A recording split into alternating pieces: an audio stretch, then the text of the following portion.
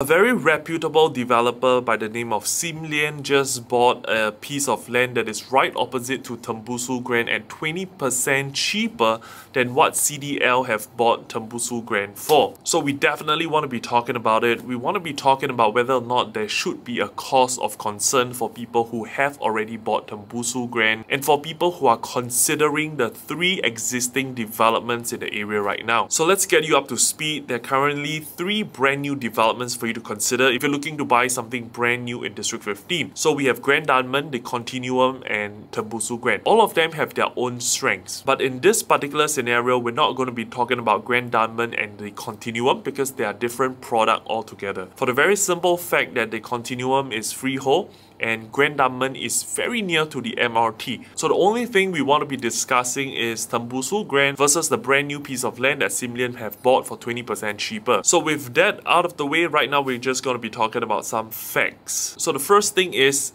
Lian buying that piece of land at 20% cheaper doesn't necessarily mean that they will be selling at 20% cheaper as compared to Tempusu Grand. It all depends on the supply and demand situation approximately 1 year down the road when Lian is going to be launching their new condo. The next thing you need to know is Lian is definitely going to be affected by the new harmonizing of the GFA computation method across the 4 government agencies, which means we will be expecting better layouts and developers will no longer be using void area to increase the GFA that is being sold to you as a consumer. So the size of the property on your property ownership documents might look smaller, but the feel is definitely more efficient. And on to the next point, interest rates.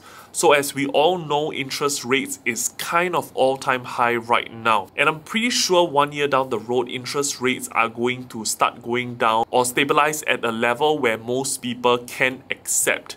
And from my experience, when interest rates goes down, the demand of people wanting to buy properties would go up. So I don't foresee a need for Lian to want to sell their property 20% cheaper just because they bought the piece of land cheaper. And of course, as developers, their job is not to sabotage one another, because at the end of the day, the developers just want to finish selling all the units that they are going to build. So as a consumer, you just need to know, for as long as there is an increase of demand of people wanting to buy properties, developers will not have to resort to selling their properties way cheaper just to get market shares. So that's all the thoughts I have for this current situation right now. If you're curious about more real estate trends or updates between the dynamics of these developers and the situation that's happening in District 15 right now, you can drop me a PM or leave a comment in the comment section below and I'll be happy to respond to your questions with a video.